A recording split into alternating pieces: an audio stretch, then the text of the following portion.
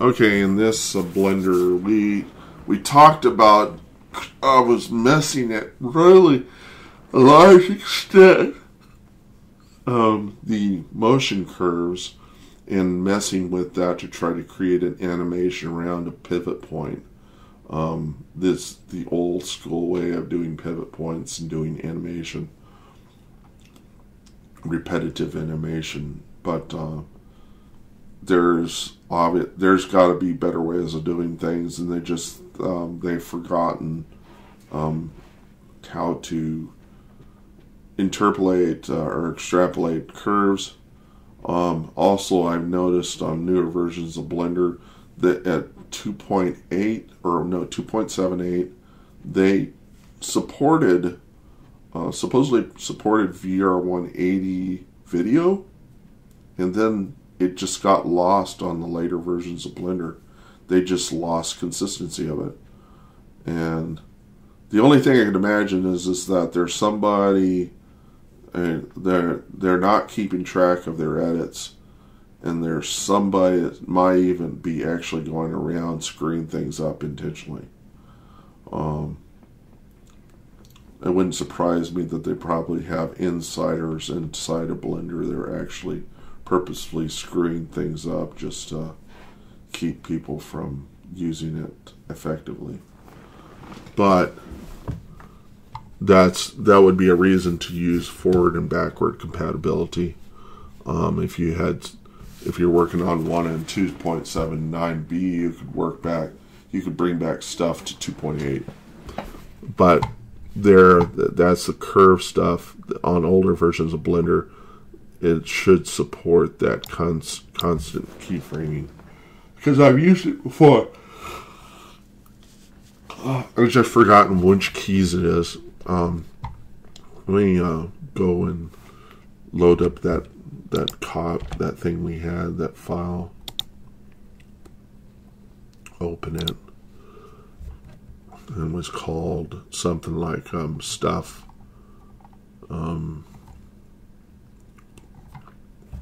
Hypocrap is what it's called. And is it T? Is it Shift T? There it is.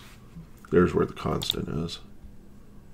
And then you do you make sure that you got the right thing selected. Then you do a cyclic extrapolation, linear cyclic. You make sure that it's, oh, you know what's wrong? There's no keyframe over to the side. That's what's happening. It's changing, but it's this keyframe wasn't created. That was probably what was going on. I have to select all these curves. Then I have to select this keyframe. Then I have to duplicate that and move it back to 1.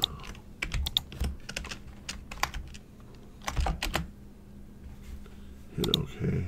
Oh, it's not. Oh, 1 is way the heck over there. Oh, now it's doing it. So then,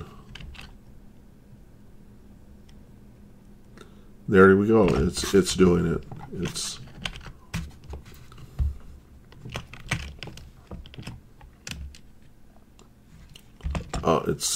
But it's not doing it with respect to the right frames. Do keyframe select.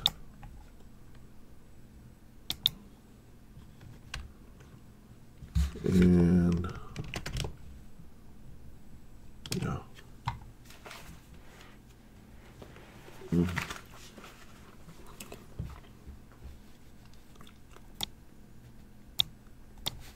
Oh, we have to look at the square to see if it's doing it. It's still jumping a frame.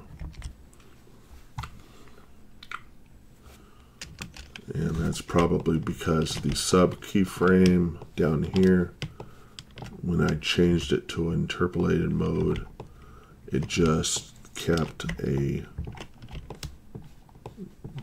one of the keyframes.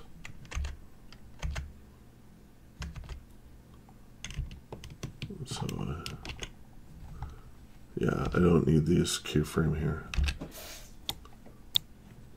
I delete that, and then it shouldn't jump. It's still jumping. I don't know why. Maybe this keyframe is not directly on.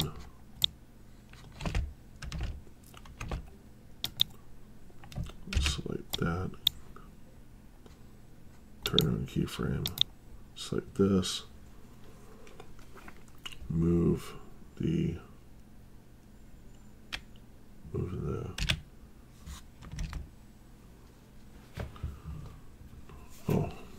select shift, move to current to frame, and take all the data and make sure that it's using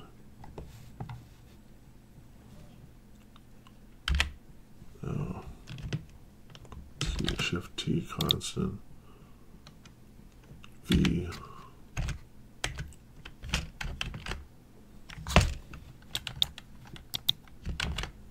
Nope.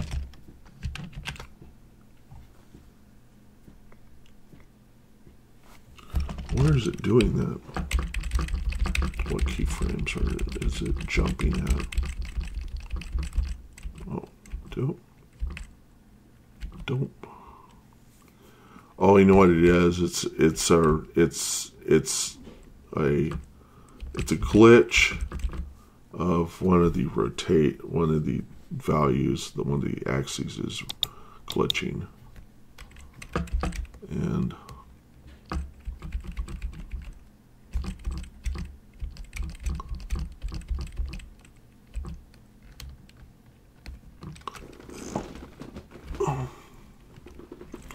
so one of the rotations here is not aligned on the correct keyframe. So we go here and we see where this is aligned. That's on 30. And we select this and look at keyframes. Where that's aligned, it's 30. And then we select this.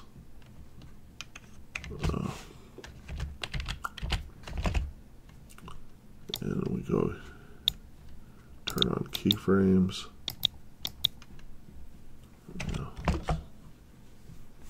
And see where that's aligned. Ooh, that's 20.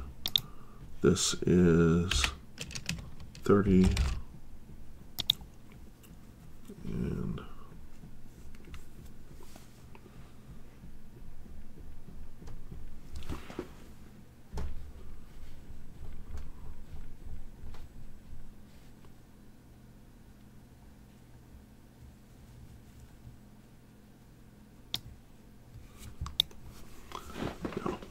okay.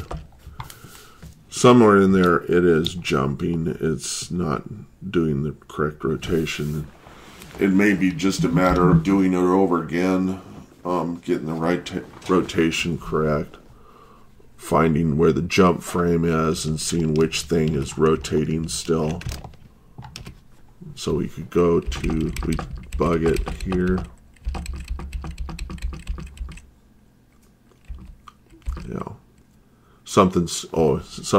This is not rotating. This is not rotating back to the original value. So what we do is we find the curve that is doing the rotation, and we select its starting vertex, make sure that it's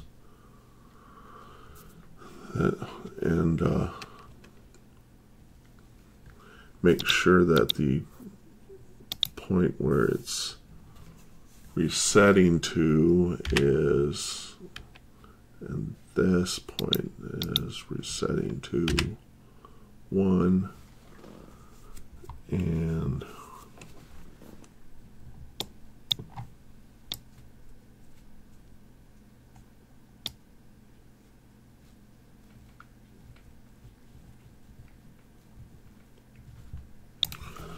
yeah.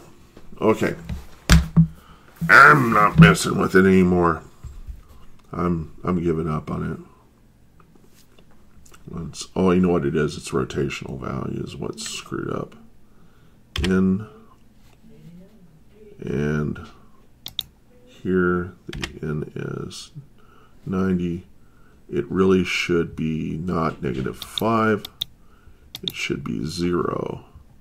So we set the rotational value to 0 and then hit OK and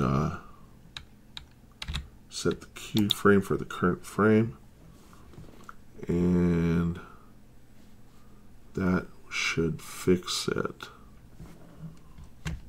And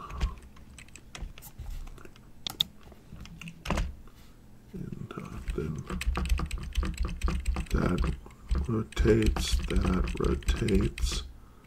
this rotates, then it jumps.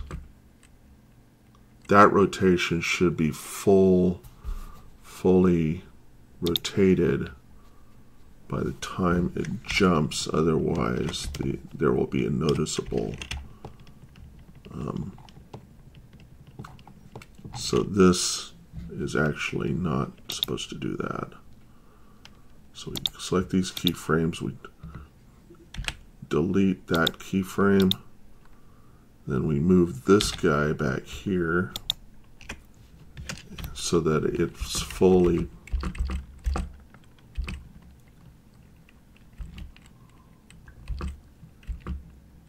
so that there we go, that should do it. It shouldn't jump now. It's still jumping. How is it jumping? Bump, bump, bump. Oh. Oh, it's what it is. It is this axis right here is not centered on the right keyframe. It needs to be at 29. Or it is the right keyframe, but it's not centered. No, it should be on 29. Hit OK. And then we rotate it back. And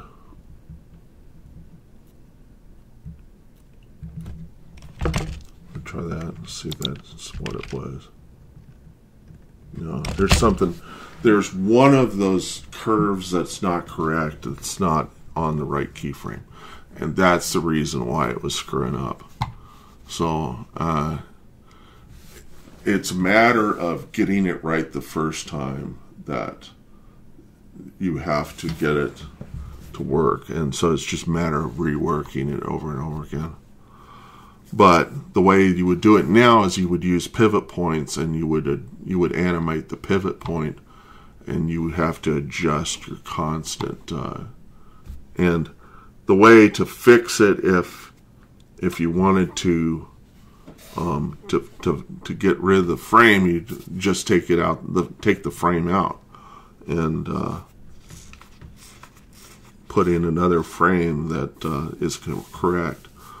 Now, if you think that people can do this stuff perfectly and that I'm doing it the incorrect way, you're right. But even with people like Toy Story, when they were working on Toy Story, Pixar, they had inconsistencies in their own animation, and they had to actually cut stuff out because they couldn't fix the animation.